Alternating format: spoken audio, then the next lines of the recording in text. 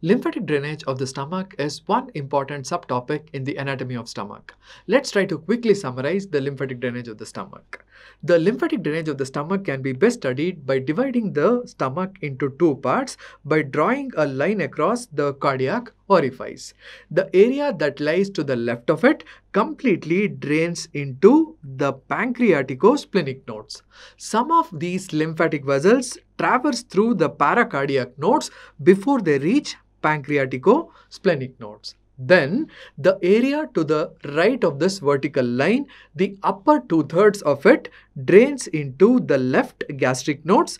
So, this is the drainage. Then, the lower part drains into the right gastroepiploic nodes, and from the pyloric nodes, the lymph nodes or the lymphatics drain into the pyloric, then the hepatic, and then the left gastric nodes.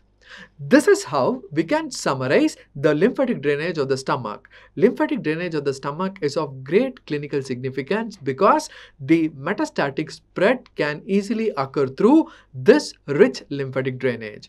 This is a must-know topic for your entrance exam. Thank you.